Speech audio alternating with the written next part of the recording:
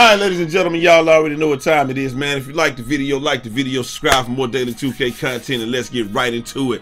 NBA 2K21, y'all got some explaining to do. It seems that they've come under fire for dropping unskippable ads in the game, just like they did last year.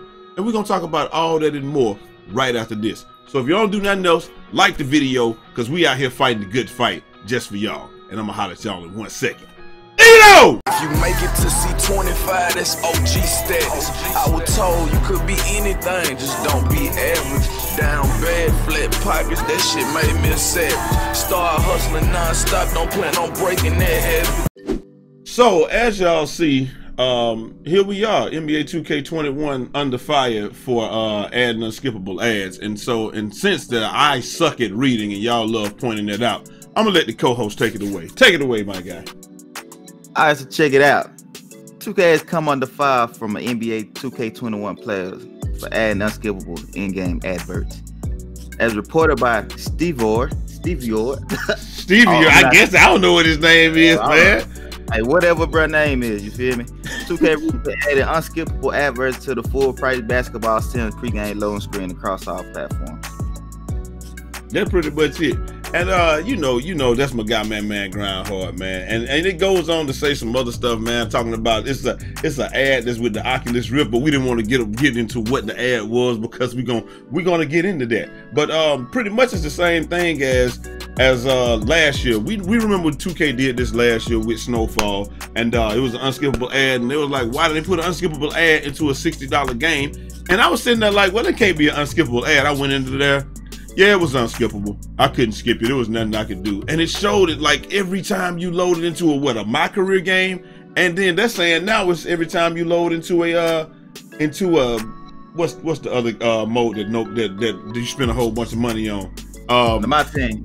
My Team game. And they're like, you can't even edit your lineup or do anything while it's loaded in. It's like, that's crazy. And it says what it said, My Team Season 2 Episode 7. The advert runs as the match load. I mean, as the match is loading. Wow. And it's worth noting, like a fake loading screen. Yeah, exactly. It's like they literally replaced the loading screen with the ad. Now, before I go in on it, I would like to know how you feel about this, young Grindhard. To be honest, it's really nothing new. They've always did that. It just stand out more because they promoting stuff that has nothing to do with 2K. Right. You know what I'm saying? Like they've always did it like with in-game ads. I remember seeing like an Allen Iverson ad, like documentary ads and stuff like that. But I felt like them was relevant to 2K. I don't know what the hell the Oculus Rift got to do with NBA 2K. I have no clue either. I guess the big thing about it is like you said, it don't have anything to do with it. And I think they were skippable back then. Was the Allen Iverson documentary joint skippable, or could you not skip that either? Nah, I don't think you can skip it. It just played. I mean, but who the hell want to skip Allen Iverson? Hey, that's what I was gonna say. Yeah, it was something that you wouldn't want to skip. Now I don't know if it becomes skippable or they just don't show it to you again after you see it, but from what they're saying, it's gonna come up every time, and you can't even edit your team. That's crazy. You can't do nothing to it. At least when they used to have the weak ass joints up there when it started up, and you had Rachel or you got LD2K and stuff like that. Once you get to the end of the little relevant part or whatever, you get your little free 200 VC, or like if you like me and you answer the question wrong every time, you don't get any VC at all because they be asking some questions that aren't even relevant to basketball. But that's something else. But you get your VC, you don't get your VC. Either way, even when that happens, when they get to the end of that NBA 2K episodes, you can skip that, or as soon as the game is ready to load, you can skip it. And the one thing that's really important is the guy said, according to Steve Ivor, the experience is the same on PC even when running from an SSD. And what that really means is a lot of people wouldn't understand what that means. But what he's saying is, like, you might be thinking just like we're thinking, okay, well, it's just a loading screen while the game loads up. So once the game is done loading up, then you're gonna be able to go on. But he's saying, nah, that's not the case. He's saying that when you're loading onto the when you load on the SSD, it loads in a snap, right? Yeah, so it says, right. So he's saying that that it's not that. It's literally just is what it is. So his game is loaded in the background in an instant and it's ready to go, and he still can't do anything. Now that's like, it's one thing to take a minute of my time that's gonna be taken anyway when you see it loading up to 99% or to 100%. But once I see it load to 100% and I still can't go no, man. What you think, man? Hey, I'm interested to see how it is on next gen, because you know Mike already said the loading screen on next gen is instantly, you know, kind of like how the SSD is. Right. So get a goddamn loading screen that say it's loading and we know it's not loading. Like, that's clearly a finesse. It's a finesse, bro. Like, exactly. Don't tell me my game loading and just to show me no ad when I know it ain't loading. You feel me? Like, I don't know. I got an even better question. Do you feel like 2K have to do this, bro? At this point? I mean, they're like I said, they say they spend about I think about $100 million goes into production, and they make about $1 billion every time. I don't think they have to. I mean, for them, I guess it's business or what have you. It's just good business for them because there's not a whole lot that we can do about it. But do they have to? Nah, I don't feel like they have to do it. But it does make sense for them to do it. Like, you got a captive audience, and you know that, and most people are gonna sit there and think that there's, you know, most people think it's just a loading screen. But then, like you said, like, you have a captive audience, they're gonna load into the screen anyway, and they've already pitched to the people, hey, we got this many, we have this number of people that that play our game every day.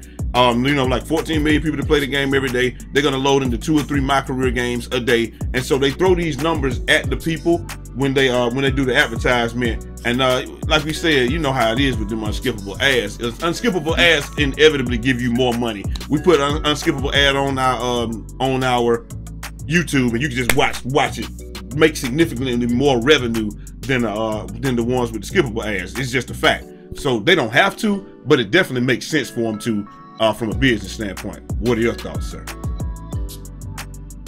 I think another one of the key points that I was read when I was reading it, they had an issue with it's a full price game. Yep. It's like downloading a free version of an app and then getting a premium version. Ain't nothing free about the game. Like, we pay for the game.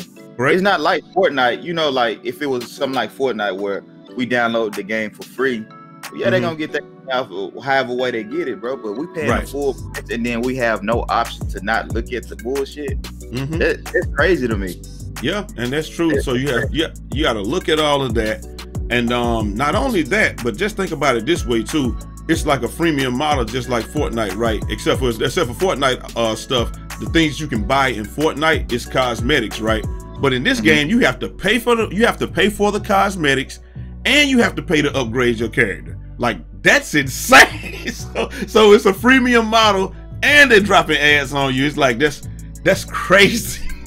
That's crazy. I get it. Like I said, it makes sense from a business standpoint. I don't agree with it. I don't think we should be subjected to that, because you're already subjected to it when you go into the park. And I promise you, the same type of numbers that I threw at you is the same reason that they have the whole neighborhood model, where you got ads here, ads there, you got a billboard here, billboard there. When you load in, you got swags, you got all the different brands in the stores and stuff. That's why, because it all of that inevitably makes them money because of brand deals that they've made with other people, and thus you got, you know, it's just more revenue for them. Like they said, they make 60% of the revenue off of what? Microtransactions. So where does the other 40% of the revenue come from? They never really mentioned the game being part of the revenue. So let's just say that they don't recoup anything on the game, but they make $1 billion. So they're just gonna recoup that $100 million that they spend in production of the game, right, on the game itself. So the profit, what, 60%? I could easily see 60% coming from us being dumbasses and upgrading this player, because I'm not going out there to the park with a 75. It's not happening. But not happening. So I'm not gonna do that. So, you know, part of it is the me factor. I get it. But the other half, I could easily see 40% being advertisements. These are advertisements that sit there all year. You know. Hey, and it's even deeper. So look, check it out. In order for you to get, say, for example, the Gatorade, right? The Gatorade set for the same price, but in order for you to get the discount, You have to play so many games just to get that, you know what I'm saying, them extra little boosts. Like, right. They really smart with the marketing when it comes to it, bro. Like the product placement in the game. Yeah. When you load in, the first thing you see is in the neighborhood. I think it puts you like right in front of like the little NBA store. Like that's the first thing you see. Right. That's why. You know, that's why on the backside you have to run to them. You know what I'm saying? Like, right. They know exactly what they're doing. That's why only legends can spawn. Like somebody was saying, I was watching Bad's Blood video, and he was talking about how you know they should let people spawn in anywhere they want to, but they'll never do that because that's part of the marketing. That you remember when we dropped this in 2K18 and we dropped the same video then, and we were like, it's just they make you spawn at the Gatorade place in the back, so you have to run past all of that marketing, and they can pitch that every time that they load in, they're gonna see all of this.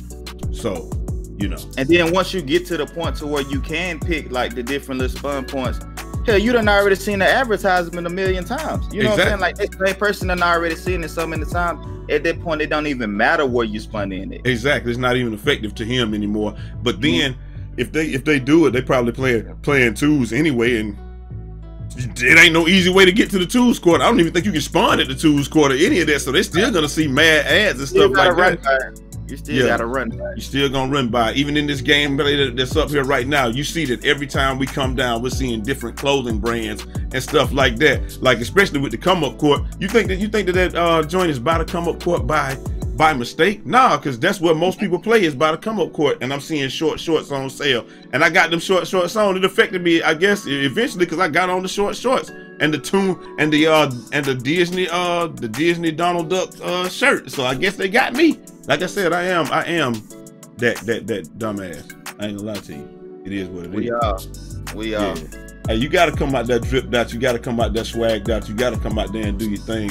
Everybody knows that I got the best drip in the game, chat. You know, tell me to rate my drip from 1 to 10 when you when we get this. But like I said, and Kyrie NF that scores 13.9 points a game, we made him quit because he don't score nothing. And that's my next video talking about how stats are so fraudulent in NBA 2K because people do stuff like that and babysit their stats and all of that. But you know, it is what it is. But anyway, like I said, we got the insertion of games, all this stuff, man. What do you guys think?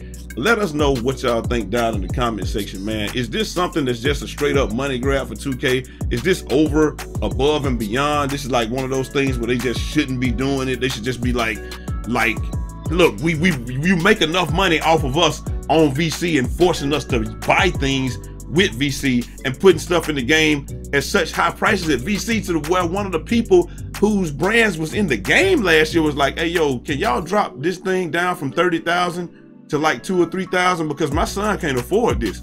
And it was his brand. I forgot what brand it was. Somebody tell me down in the comment section. But you remember that? Do you remember that last year?